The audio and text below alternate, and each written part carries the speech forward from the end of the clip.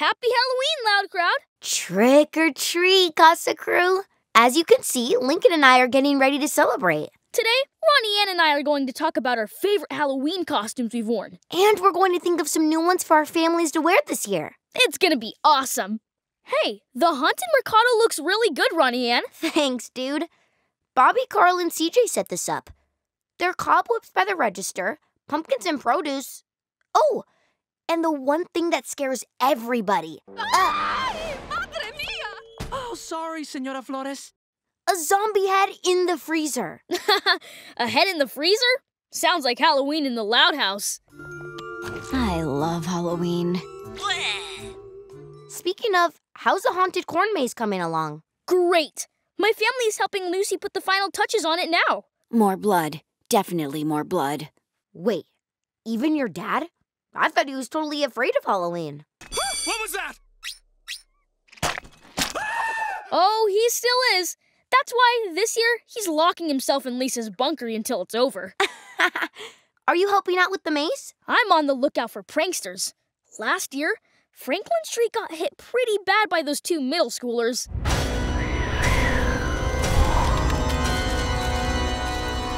So I'm in charge of making sure there are no surprises. Lincoln? Pranksters beware! You might want to turn... Nothing's getting past me tonight. Hello. Yeah! When will he learn? Hi, Ronnie Anne. Hey, Lucy. How's the maze coming along? Dreadful. I'll take that as a good thing. Please thank Bobby for the haunted prop tips. Of course. He picked up a few tricks working at the House of Terror. Styrofoam, food coloring, toilet paper, yogurt with fruit mixed in. Our props look like the real thing. How would you know that? Okay, that one didn't count. Nothing else will get by me tonight. Sure. So, Lincoln, got any trick-or-treat tips to maximize our candy hauls this year? You know I do. Clyde and I have come up with something really simple. All you have to do is get a hold of some satellite photos of the neighborhood, analyze median income levels, and track candy buyers throughout southeastern Michigan. Oh, yeah. Sounds really simple. Do you have the number to the space station so I can get those satellite images? I guess my plan is a little overcomplicated. Just a little. Then I would suggest my younger sister's method. We're also a mermaid and a pirate. And salt and pepper shakers.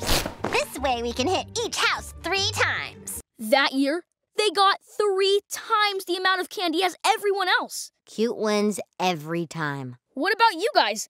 I'm sure Carl has a foolproof plan for candy. I think Carl's done with schemes for a while, especially after getting spooked by his El Cocoy tram scam.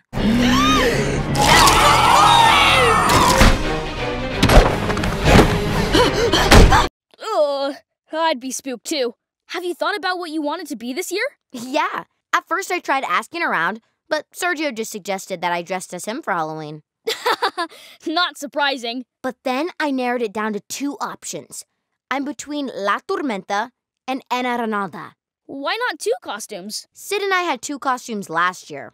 Well, kinda. And we ended up getting kicked out of 2 parties. Remember? Sorry. My gumballs! Whoa! Come on, man!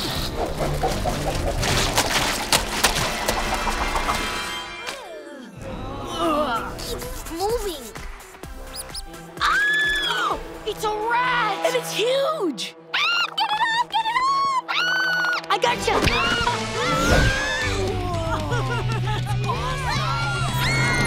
They love us! We're skate stars! Oh, right. Gravity. Oh yeah, but the gumball and lobster costumes were so cool. Don't forget about the French mime. We're dressed as mimes. Very big in France. Oh. Are you and Clyde going as Ace and One-Eye Jack again? Not this year. We've decided to go as ARG cadets. No way! I tried to convince my whole family to dress up with us, but they said no. Well, everybody but Lynn. She gave me a noogie and then said no. Maybe next year. Well, you guys have done family costumes before, right? Yeah, and those are my favorite. Here, check these out. We've been pioneers, the full deck, And we've even dressed up as each other. Is that you dressed up like Lily? Don't worry about it. My family's had their fair share of embarrassing costumes, too. We've been turkeys, pirates, and my tia Frida's even had us dress up as vegetables for her portrait, emotionally raw vegetables. Oh, I definitely remember that one. Oh, do you want to talk about what we think our families should be for Halloween this year? Totally. You can go first, Ronnie Anne. Okay, I've put a lot of thought into this one. I'll start with Bobby. Every year, Bobby usually dresses up as a vampire. But this year, I was thinking he could combine a few forgotten items around the mercado and transform into the Lost and Found Man. That's not a good look for you. The cowboy hat is a nice touch. I'll let him know you said that. Next up is CJ and Carl. Together, they make up the unstoppable Lucha Libre duo, Super CJ and El Chupacabra of Steel. Plus, they already have the same costume for my abuelo's birthday. Next up is the Luchadorso, starring me, Super CJ. And me, El Chupacabra of Steel! Behold my power! Let me up! Come on! Carlota is always on a mission to find the best thrift store finds and latest trends in fashion and pop culture. So for Halloween, she could be Agent Undercover-Up, the fashion-forward secret spy. And finally, there's Carlitos. I figured he and Lalo could team up and strut around the block as the superstars they think they are.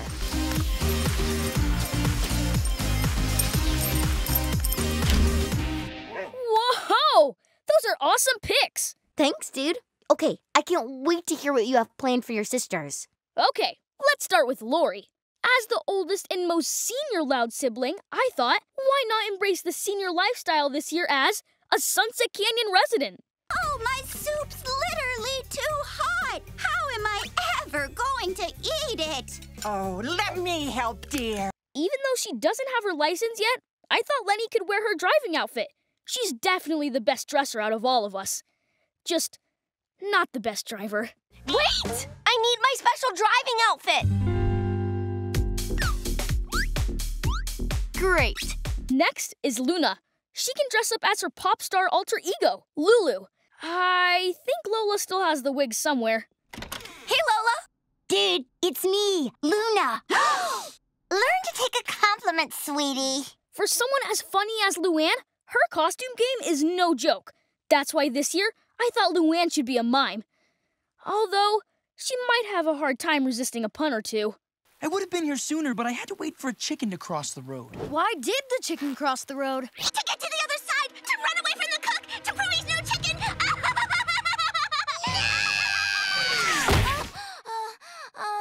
Sweet comic relief. Known as the Penguin by the Royal Woods Jellyfish, Lynn could dress up like her favorite hockey player, Rowdy McWads.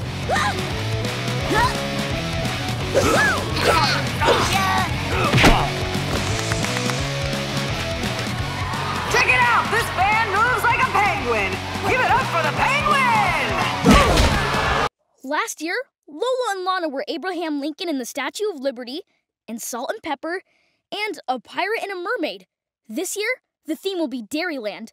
Lola will be Little Miss Swiss, while Lana can be a Tippy Club kid. We'll just make sure Lana doesn't get too close to Lola's cheese crown. Lana! Sorry, I had to eat something. I had to talk to the spirits about Lucy's costume. They told me she should be Lady Lucy, the bride of Edwin. I thought this year, maybe Lisa could hang up the kangaroo costume and put on this zombie-protecting hazmat suit. It also comes in handy if Lily needs a diaper change. Negative. It's clean. And now, for Lily's terrifying transformation, every full moon, Lily turns from Baby Roo into a werewolf! Lily, wrong time to break out your new wolf jammies. Really terrifying. Yeah, it never actually scared me. All vampires, please report to the dance floor. It's time to boogie. Sounds like Bobby's starting to play the vampire boogie. I better go help him. Can't wait to hear how it goes. Thanks. Oh, and tell Lucy good luck with her maze. Thanks, Ronnie Anne. Yeah! Bye, everyone. That one didn't count either.